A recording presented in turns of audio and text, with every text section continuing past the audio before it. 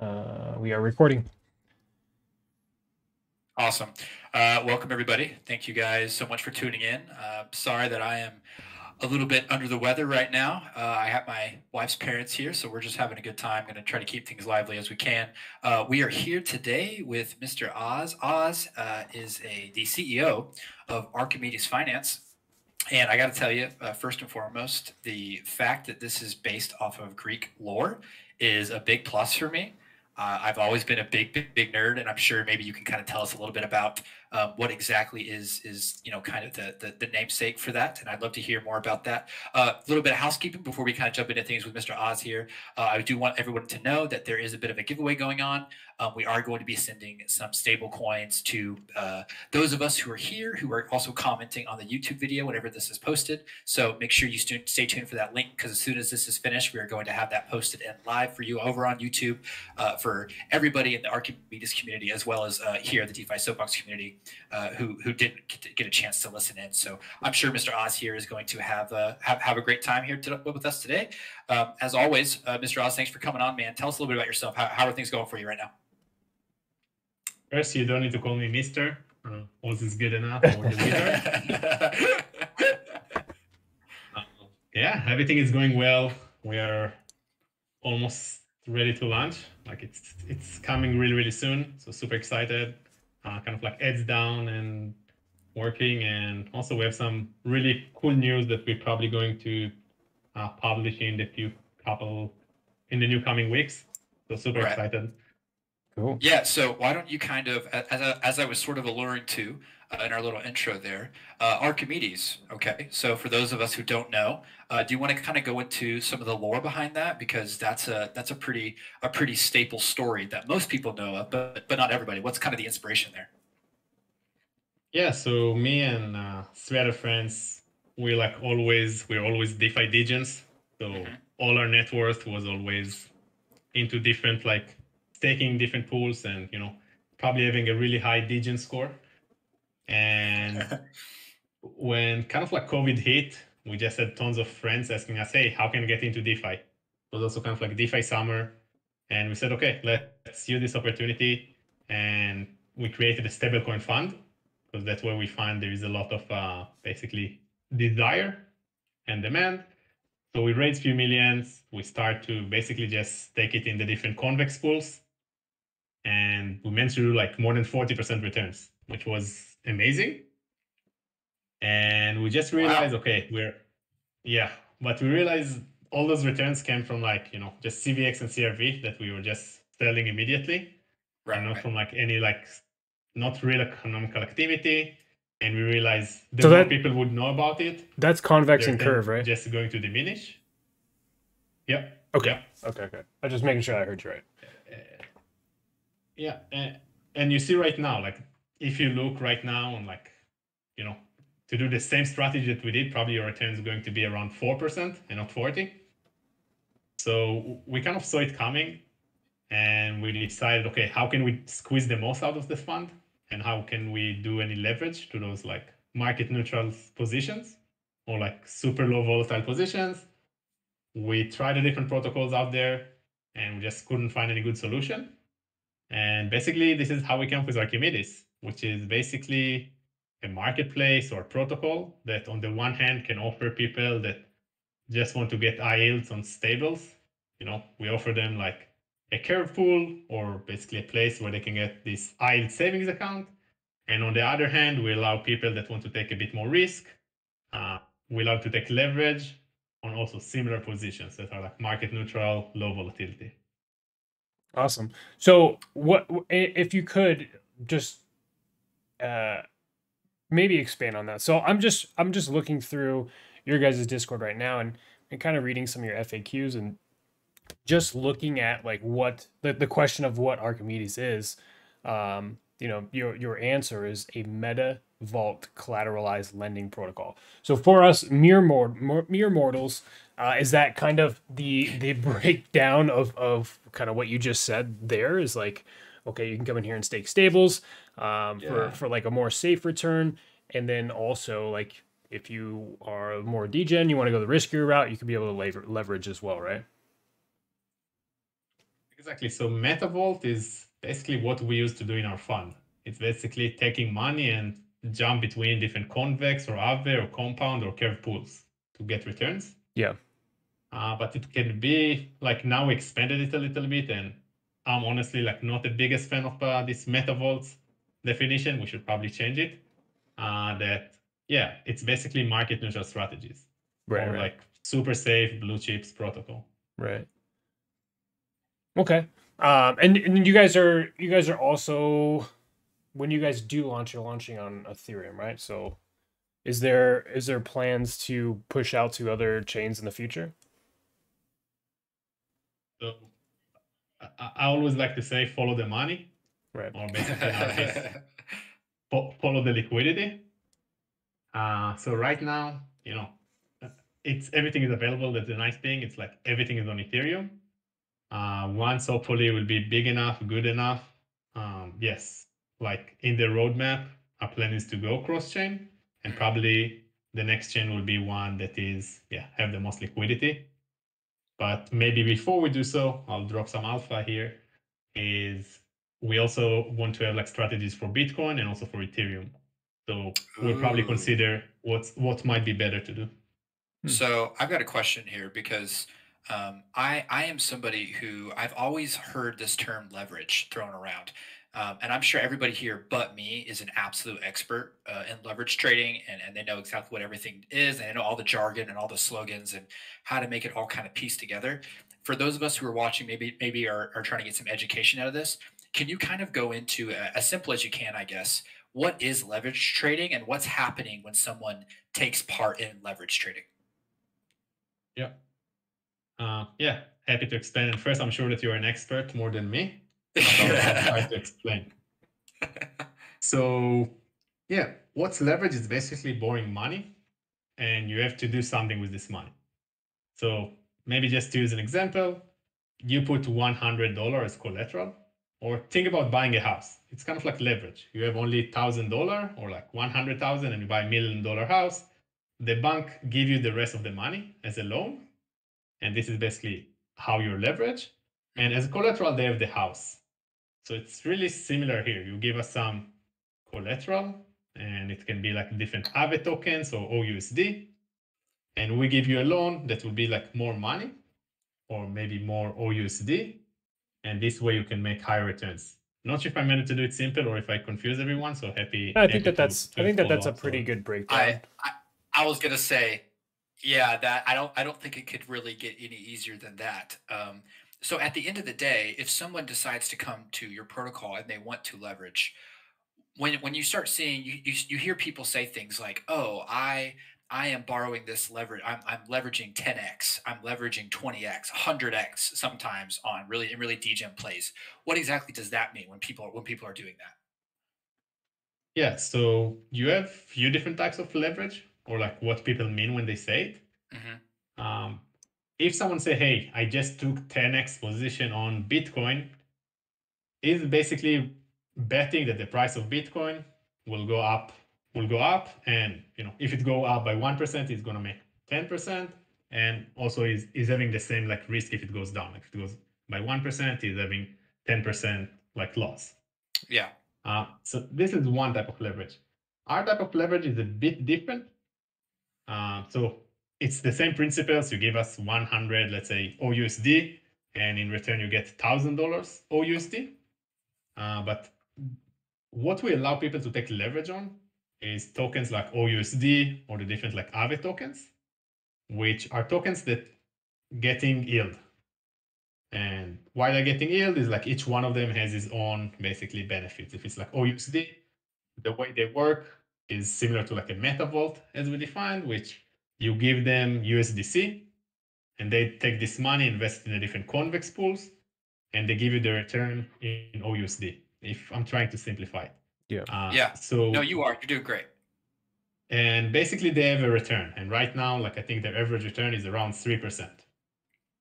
So in our case, and the value of OUSD is 1-to-1. Like it's, sometimes it's get unpegged by 1% here or there, but if you look in the last, like since they launch, it's always 1-to-1 if it's in like DeFi summer and if even in DeFi winter. So Pretty what's consistent. happened? Yeah. So what you're betting here is not that the value will go up or down. It's basically that you're gonna get yield on it. And because they're making 2 or 3%, if you're not leveraged, you're just getting this 3%, let's call it. If you have 10x leverage, you're gonna make 30% return. I see. How exactly? What's the time frame? If you're like you're saying, some of these pools have return. Is that over the course of a year? So usually, like when I say 3%, is I speak like it's 3% APY. APY. Okay, cool. Yeah, but your return, you're getting it basically every block. So every, Right. So you get it immediately. You don't need to wait 1 year to get your 3%. You're not locked in or anything. So what you're saying is the optimal strategy is to take all of my money and go 100x into leverage 100x into one of these pools and get a 300% return, right? Of course, I'm not financial advisor. There's no like any the best thing. So everyone should do his own due diligence and like All right. I would definitely advise you not to do that, sir.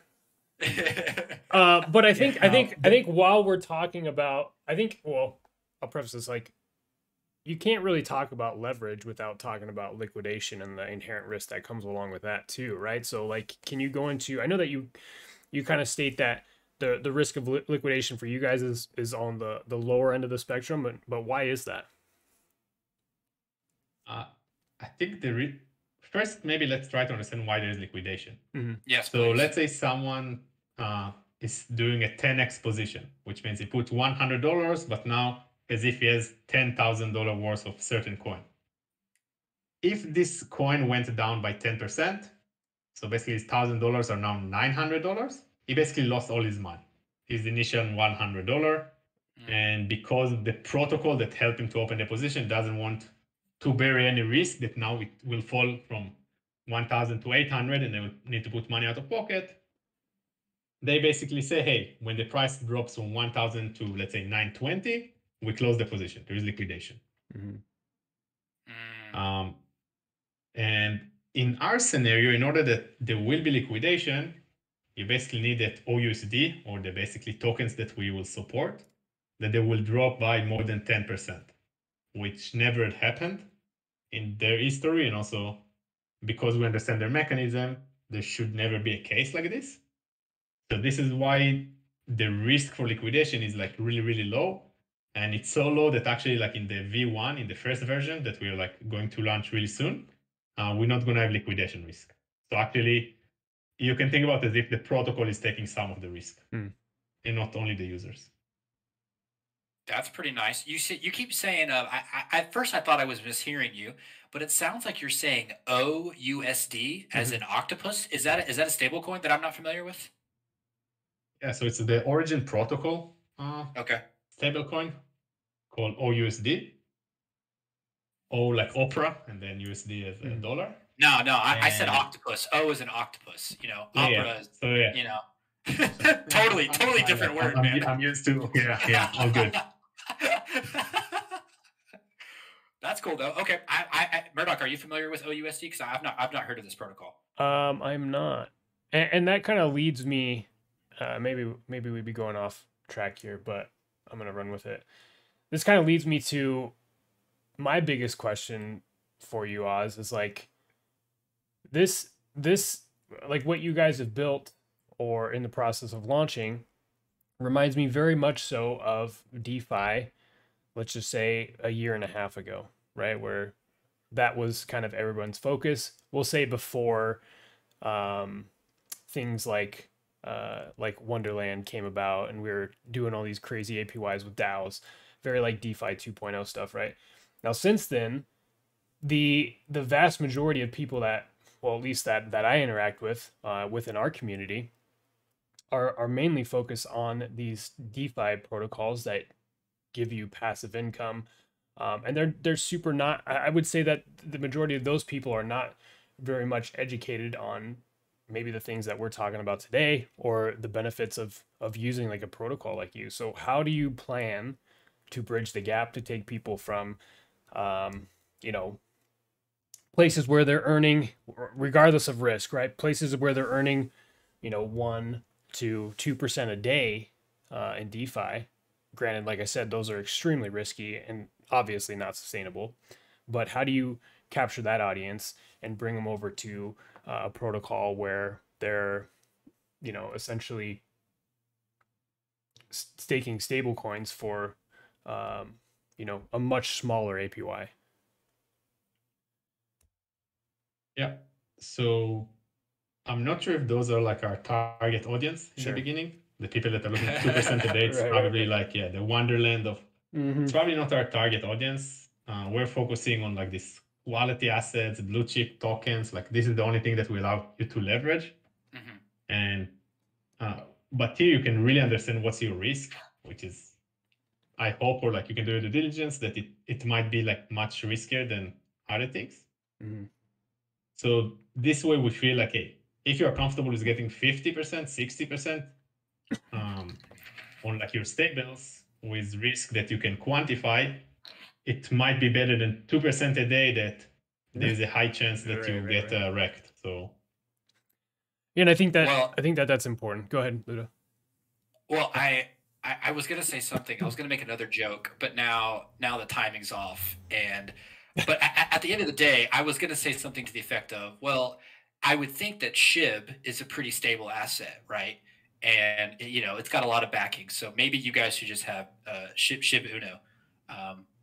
That way we can leverage against that. That would be something pretty fair to ask for, right? pretty sure the SHIB is like the price is super. I think Murdoch. What kind of other questions you got for him? He's doing lovely at explaining this to someone who doesn't really understand leverage in the first place. Yeah, and I agree, and I think that's important. I think that the more that we can educate people in crypto and DeFi, period, is obviously going to lead us to like more mass adoption as a whole. So Yeah. I think that this is great. However, I think if I can add something, but yeah, go ahead. no, so like mass adoption is also like one of our goals. Like, yeah, we want to bring DeFi to everyone. Then of course everything in transparent way, in code we trust. So what we build is like all those positions, we package them as NFTs. And I always like to use my wife as an example. She's super smart, work as a product manager in like a good tech company. She went to MIT. She's like really smart. And while we build this product, we ask her, hey, can you open position like with some of our competitors? Mm-hmm. And after trying 2-3 protocols, she just told me like, hey, leave me from DeFi. Like, I don't want to watch these YouTube videos. Like, leave me alone. Yeah. On that, and on the other hand, she knows how to spend my money and just buy some NFTs on OpenSea. So she can just connect, the credit card or Plaid and just buy NFTs. So what we think will help with mass adoption into DeFi is basically having NFTs as part of that will represent like a DeFi positions, which is something that we are trying to do here. And I hope this will also help with mass adoption to make it much, much simpler for people just to buy NFT that represents some position. Yeah, definitely. Yeah, well, it definitely seems that it is important because there are so many DeFi opportunities and degen opportunities for people to get into nowadays.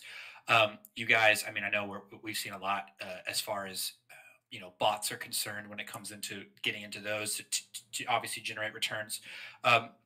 Other than just providing leverage trading, are there any other utilities that Archimedes is currently working on or trying to get spearheaded so that when this mass adoption hopefully does take place, you guys have more to offer than just leverage?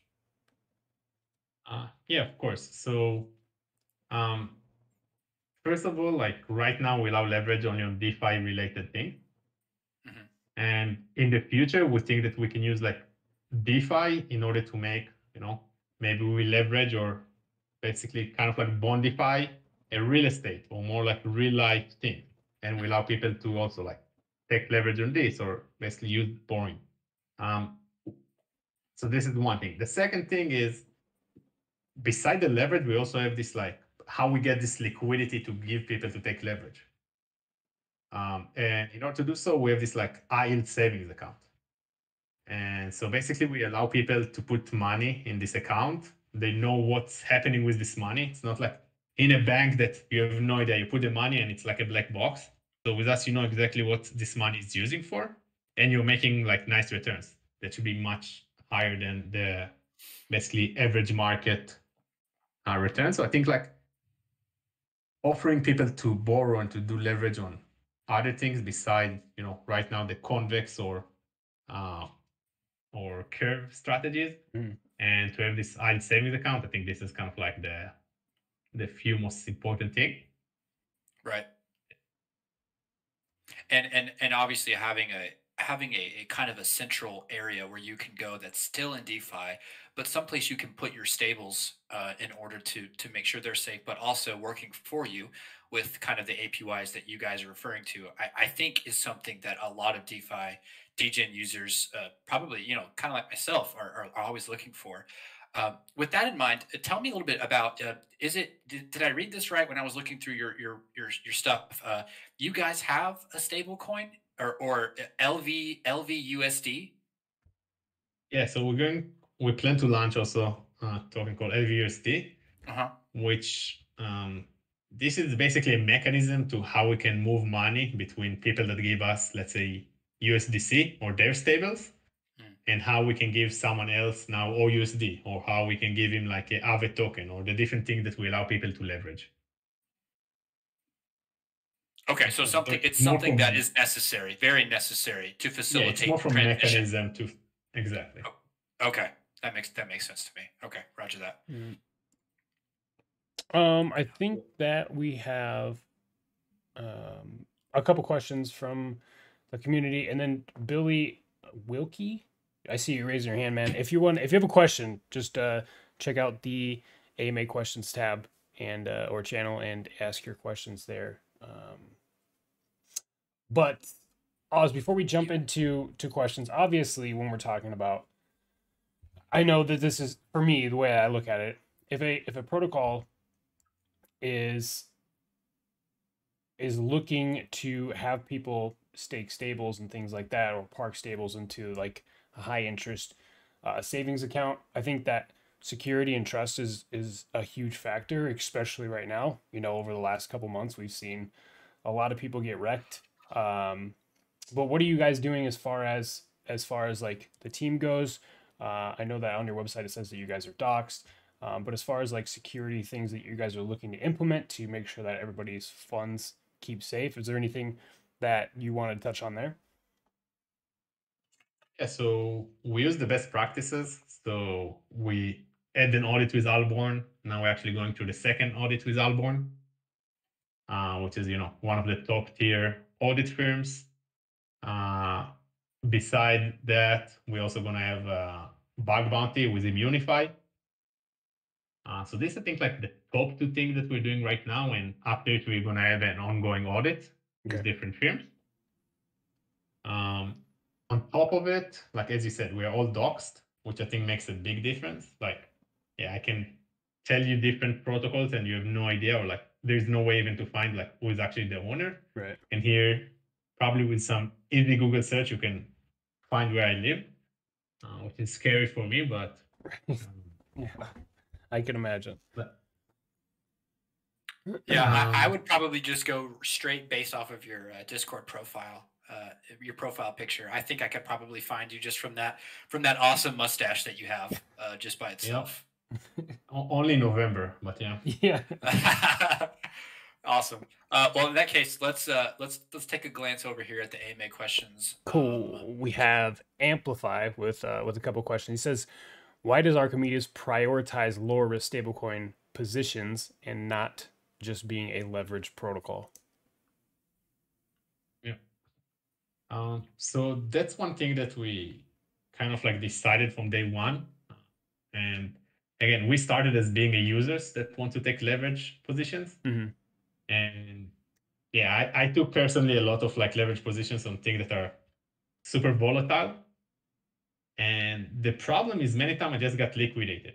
And this is actually like after I did my research and I realized that most of the other protocols, they make their money just from liquidations. Mm-hmm. And we chose to have actually a different model that we wanted all the incentives will align between the users and the protocol. So this is why we prefer to have basically protocols that are basically super safe and not like only volatile. Right. So to reduce all the risk. Okay. Cool. And then his second question was: has Archimedes considered creating their own stablecoins beyond LVUSD? That's a great question, and kind of like I noted before that we're planning probably to have like a Bitcoin and Ethereum strategies. Mm-hmm. So for those, because we don't want the people that have exposure to stablecoin will have exposure to basically like to use this stablecoin that they will have exposure to Bitcoin or to Ethereum, we're gonna open like two more stables. It can be like LV ETH and LV Bitcoin, Mm-hmm. which basically will be stable, but will be stable for Ethereum or for Bitcoin. Awesome. Yeah, cool. Hopefully that should answer your question, or both of them rather. And then one final question from Blackhawken. He said, "Are they going to be using Fireblocks?" I'm not sure what that is, so maybe you can shed some light there. We might use Fireblocks. We speak also with others. They're actually Israelis, and I'm also from Israel, and I know them well, the founders. Mm-hmm. So we're in conversations with them, and for whoever doesn't know, basically Fireblocks is a business or like a software that helps you to have like custody and APYs and how to do like multi-sig and how to basically manage all your treasury and all the funds. So many basically DAOs and companies use them. We might use them in the future. Right now, in the beginning, we're going to use the best practices of like multi-sig, and then we'll move forward and see. Okay. Awesome. Well, we really, really appreciate you taking the time. Is there anything, kind of in closing, is there anything that you want to make sure is communicated to potential investors? Anything really specific that you would like to make sure everybody is aware of? As they are kind of as you guys are getting ready for launch and things to look out for. Yeah. So I would say maybe the tokenomics, which is something that we didn't touch too much. And also, I'm not sure how much we published already, like all the materials. But the cool thing that we're gonna have like our own Arch token, and in order to participate and to take any leverage position, you will have to use Arch. How it's going to work? It's with some Dutch auction, but I'll keep like all the details in in the documents in our website and in our Discord. That if people wants to hear more, they can always go there. Absolutely, yeah, and we'll make sure that we are able to have your and if you have any other documentation that you'd like for the community to see, just let us know. We can make sure to have an announcement for that. But other than that, guys, I think that about does it here. As always, make sure that you are able to follow Archimedes. I think I have y'all's website posted in an announcement, so scroll up on the announcements a little bit. I'll also post it again here as a follow up. Everybody, though, make sure that we're thanking Oz for coming out here. Not Mr. Oz. Don't call him Mr. Oz. He'll get mad. He gets cranky if you call him Mr. Oz. Anyway, but just to make sure that everybody's on the same page, we're going to be posting the YouTube link here pretty quickly. We're going to be giving away some USDC to some people who are hopping into the comments and leaving a comment there, trying to boost the algorithm, because everybody needs to kind of understand that we are hosting quality projects, and Archimedes here, I think, could be a potential really, really big winner. Right. And that's ultimately what we're here for, is to show you guys really strong projects. And I have no doubt that Oz and his team is going to do a great job. But other than that, Oz, like I said, thank you so much for coming on, and hopefully we'll be able to have you on again real soon. Okay, bud? Yeah, man. Thank you so much. It was a pleasure. Awesome. All right, guys. Well, take care, and we will talk to you all shortly. See ya. See ya.